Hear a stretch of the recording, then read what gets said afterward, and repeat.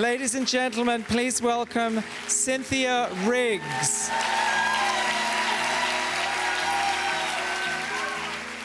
I'm Cynthia Riggs. I'm from Martha's Vineyard, and I'm one of these rare natives of the island. I was born there. I loved hearing the Moth, but I never thought of myself as being involved in it until I think one of the commentators, Shelley Christensen, emailed me and said, "Cynthia, I think you have a couple of stories you might like to share with the Moth." And I said, But I did, and here I am. Now, just about a year ago, a real-life mystery sort of popped into my life. I got a packet in the mail from this guy. Now, the packet had his name on it, but it also had, for an address, latitude and longitude. I was curious, of course. I opened the packet, and inside it was a archival plastic envelope full of paper towels. This still meant nothing to me. I took the paper towels out, and on them were all these coded messages in pencil, in cryptograms. And along with it was a new message with a new cryptogram on it. The Moth said, "Well, we were interested in the story that you wanted to tell about this man who came back into your life after 62 years. So I said, okay. So they suggested that I try to come up with a story and sort of frame it into a time frame of about 10 minutes, and made suggestions saying, could you emphasize this and maybe cut that? So it worked pretty well. When I was 18, I was a college student, clueless, more unusually clueless for 18-year-olds. I went to Antioch College, which is in Ohio, majoring in marine geology. And they somehow had found a job for me sorting plankton at Scripps Oceanographic Institution in California. I got to the lab, and the guys who'd been working there were looking for a distraction, and I was it. They did all these practical jokes on me. They were nailing my lab drawers shut and just doing all kinds of crazy things. But there was one older gentleman there. He was practically my father's age as far as I was concerned, who took pity on me. And he started defending me against all these people who were plaguing me. So I sent this secret message to this man, something stupid like, I hope you can decode this message.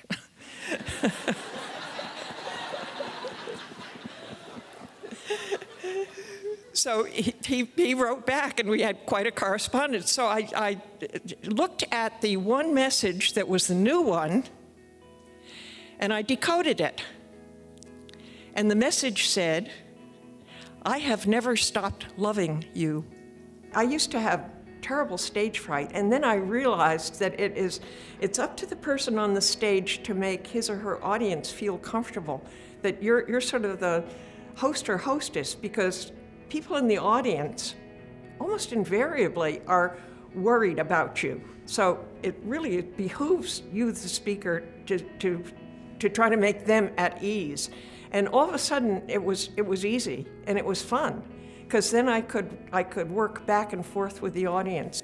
I have to tell you something about my life. I was married for 25 years to this brilliant man, but a very abusive guy, and after 25 years, I was divorced. And for 35 years, this guy stalked me.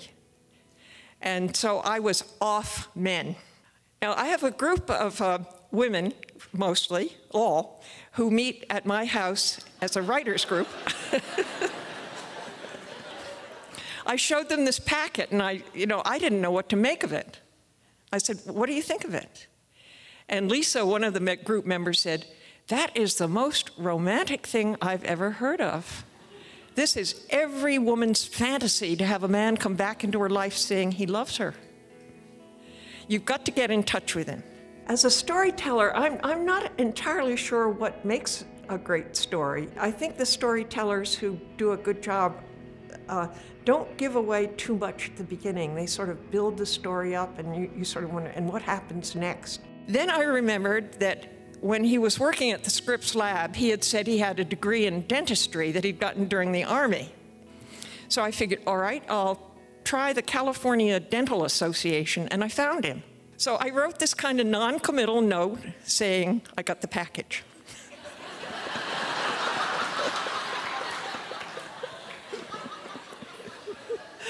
I got this postcard back shortly, and the postcard was a picture of Sedona, Arizona.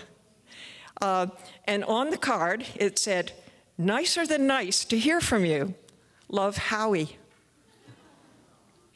Now, I had a daughter who died about 5 years ago.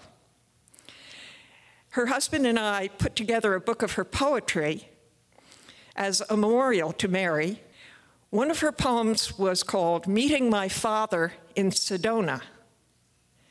So I thought, well, this would be an appropriate thing to send Howie, so I sent it to him. He wrote back and he said, "I had a son who died at the same time, the same age as your daughter Mary." The storytellers who do a good job, they have to figure some way of having a satisfactory ending so that whoever is listening to the story thinks, that's good. So I decided I would go see my daughter in Santa Barbara, and I just mentioned to Howie in one of our emails that I'm going to Santa Barbara. So he sent me money for train fare to go from Santa Barbara down to San Diego, where he lived, about a 5-hour train ride. I got on that train, and all of a sudden I got really cold feet. I'm thinking, the last time Howie saw me, I was 18. I am now 81. What is this guy gonna think? How do I get out of this at this point? I knew we were compatible mentally, but you know, that's not all you need.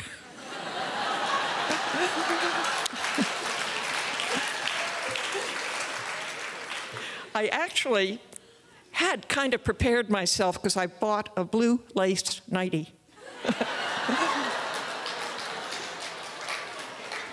Well, Howie met me at the train station, and he was driving a camper, and he leaned across the driver's side, and he had a long-stemmed red rose. He also had a sign that was about 12 inches long, and on the sign were our code words for hugs and kisses. And then he turned the sign over, and there was our code word for passion.